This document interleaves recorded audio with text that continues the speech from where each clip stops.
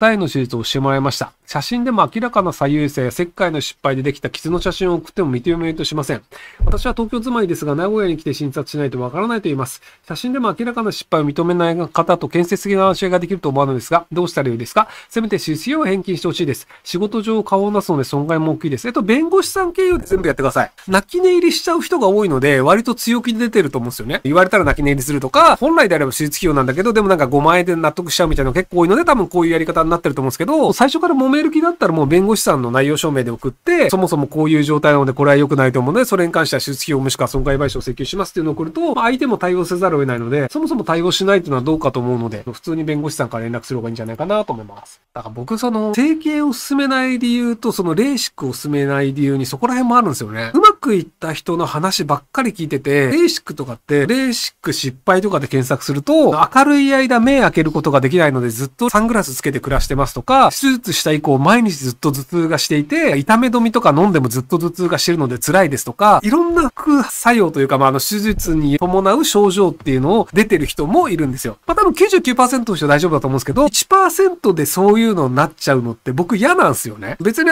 目悪くてもそんな困んないじゃないですか。メガネかければいいじゃんとかで、眼科の人って大体メガネかけてるんですよね。眼科の先生ってコンタクトすらしないんですよ。レーシックをやってるお医者さんは、自分もレーシックやったりするんですけど、眼科医でレーシックやった眼科医って僕会ったことないんですよ。結局そういうことなんじゃねえのって思うので、レーシックとか整形とかって、100% 安全ではないので、やる必要がないものだと僕は思ってるので、なので僕はあんまりお勧めしないですね。そこら辺の手術ってメンタルの問題だったりするんですよね。ブサイクで困ってるから何とかしたいとかって、どこいじったってブサイクは大体ブサイクのままなんですよ。ブサイクが一重のブサイクが二重のブサイクになるわけじゃないですか。僕の知り合いの性格のある死んださが無してるおっさんが二重になりましたって言っても、やっぱり二重の性格の悪いデブなブサイクなおっさんなままなんですよ。こういう顔だよねっていうので生まれて、じゃあそれでも仲良くしてる人と仲良くすればいいよねっていうので、別に人当たりがいいとか声がいいとかで仲良くしてくれる人いっぱいいるわけじゃないですか。だからそうやって暮らせばいいと思うんですよね。結局じゃあどこか切って変えましたっていうので、変えたとしても、じゃあ今度はここが気になるとか、あそこが気になるとか、いろんなところが気になっちゃって、結局最終的に完璧な状態にならないですよね。で、大体いろんなところ手術しまくった人って、手術しまくった顔になっちゃうんですよね。明らかに手術しまくったでしょみたいな人っていうのが、たまにインスタとかに上がってたりしますけど、こういうタイプの人ねっていうカテゴリーに入れられちゃうのでどうかと思うんですよね。なので、コメントにも結局自分に自信がないだけだよねっていうのなんですけど、なので整形をして解決するんじゃなくて、何か自分に自信ができるようなことをするっていう方のが、長期的にはいいと思うんですよね。例えば短期で手術したとしても、加齢によって手術部分と手術してない部分の差っていうのが出てきて、手術したなってバレちゃうような状況になって、メンテナンスでお金かかったりとか、シリコンとかもだんだん体の中でなくなってきたりとか、埋もれてきたりとかってもあったりするので、なので、どうかなとは思うんですけども、はい。私は早くに両親を亡くし、養護施設で7年間過ごしてきた25歳です。施設にパソコンを加える活動とても嬉しかったです。ありがとうございます。私は発達プラス精神障害があり、見た目も悪く整形に1000万ほど使ってますが、口を開けば人から嫌われ、整形しただけのブサイクで人生終わりすぎてます。幼い頃から自分で命の重視を打ちたいと思っていました。綺麗な花畑の中で安楽死をしたいのですが、どこの国でどう死ぬのがいいのかご意見いただきたいです。候補はスイス、オランダです。福島でトルコキキョウを作ってる人の話を前にもしたことあると思うんですけど、花育ててるだけで年収1000万ぐらいいくらしいんですよね。ある程度の土地の広さと、あとトルコキキョウを作ってるところはそんなにないみたいなので、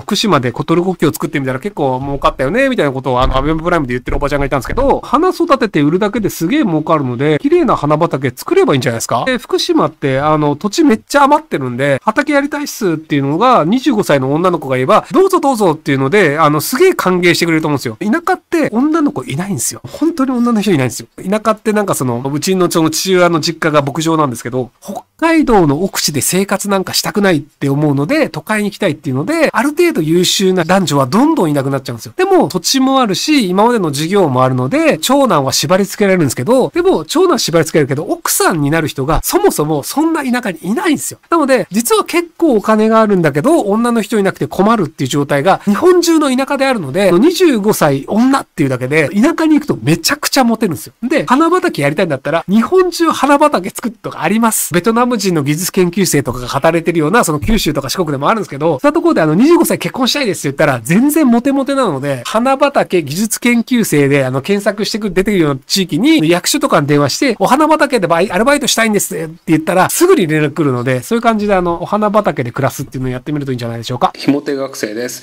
いろいろ努力してもモテませんでした。整形してイケメンになればモテると思いますか？思いません。金持つとモテるよ。ひげおやじさん結婚されたんですけど、両親金持ちなんですよ、あの人。そういうとまあいろいろ語弊があるんでこの辺にしときますけど。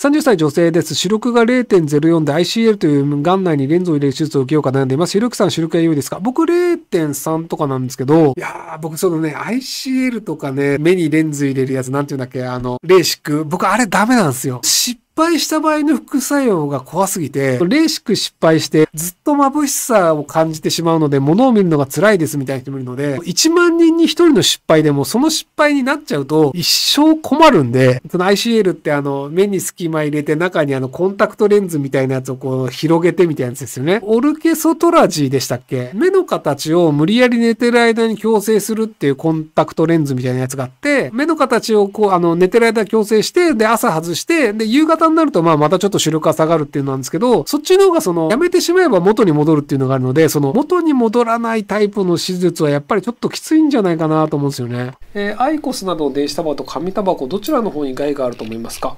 僕アイコスの方が害があるんじゃないかなって今思ってる派です。紙タバコって人類も1000年ぐらい吸ってるんですよ。だいたい害って分かってるんですよね、すでに。アイコスみたいなやつってまだせいぜい吸って10年なんで、どういう害が発生するか分かんないんですよね。ベイパーって言われる電子タバコでニコチンを蒸発させて吸うやつっていうのを僕3、4年前に結構吸ってた時期があるんですけど、ある時にあれ吸うのやめたんですよね。日本で売ってるやつってニコチン入ってないやつなんですけど、ニコチンの入ってるやつ僕吸ってて、蒸発させる時に熱くなるところの温度とそこの液体が入ってくる流量の問題で、完全に蒸気にならない状態のものが喉に結構入ってきてたのね。で、喉が結構荒れちゃって、で、僕たまに気管支炎になるんですよ。年に1、2回。で、その気管支炎に似た症状になって、これやべえなと思って、それ以来吸ってないんですよ。っていう感じで、機械自体の性能っていうのがまず安定してないっていうのがあって、何十年も作られてるものじゃないのと、あと使い続けていくうちに、発熱する部分っていうのの周りにじゃあいろんなものがついて、実際の発生する温度っていうのも変わってくるわけじゃないですか。っていう感じのクオリティの管理っていうのがまだそこまでできてないので、何が起こるかわかんないものなので、僕はそこまでのリスクを負ってまで吸いたくないので、本当は安全かもしれないですけど、僕は手出してないです、もう。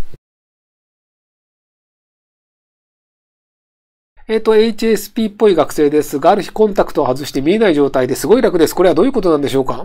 見えない状態でも大して困らないっていうので、見えすぎると色々気にしなきゃいけないことがあるので、人の目を気にするだったり、周りがどう自分を見てるかを気にしちゃうとっていうのがあったりするのと、あと結構周りがブサイク多いと思っちゃうんですけど、目悪いと周り美人が多いって思い込めるので、割と人生幸せになりますよ。